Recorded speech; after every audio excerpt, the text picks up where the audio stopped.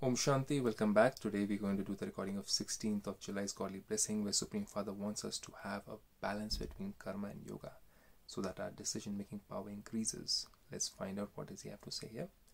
God says, may you be constantly carefree and increase your decision-making power, keeping a balance of karma and yoga.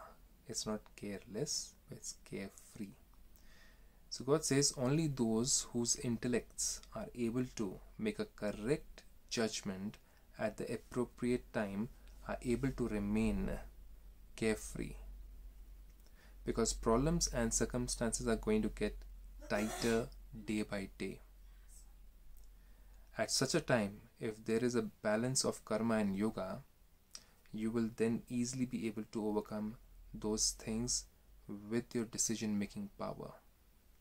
So the situations are going to become tighter and tighter day by day. It's going to be your financial situations, maybe physical, maybe mental, emotional, relationships, and spiritual. But the spiritual situation doesn't get tighter. It becomes looser day by day. That means your mind becomes relaxed and you are able to make better decisions day by day, provided you are in constant karma and yoga. So then God says, because of having this balance, you won't have any surprising questions about the blessings you receive from Bap Dada. So you will be able to overcome the things, the situations with your decision-making power. Because of having this balance of karma and yoga, that means you're not just engaged in karma, but you're also meditating at the same time, and you're asking about your mind's questions from the Supreme Creator himself. So you don't have any questions in your mind after you have released all your questions of whys and wheres and hows by having the yoga or the connection with the Supreme Father. That's what we learn in meditation. We learn to contact and communicate with the Supreme Creator.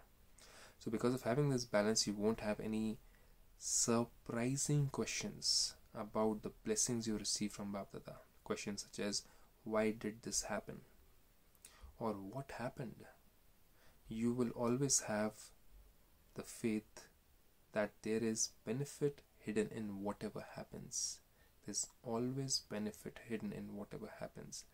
So why it happened? Why to me only? Why not that person? And when did it happen? All those questions are gone because you're in constant touch with the Supreme Creator and you know that it is His wish, and His wish is our command. So what is His wish is what we get to know when the Supreme Creator is bestowing us with the blessings through meditation. What are those blessings and what is the method of meditation is what you learn in Brahmakumaris in the 7-day course. You too can go ahead, learn it, understand the communication part of the Supreme Creator, and then find a balance between your karma and your connection with God for better results with this Om Shanti.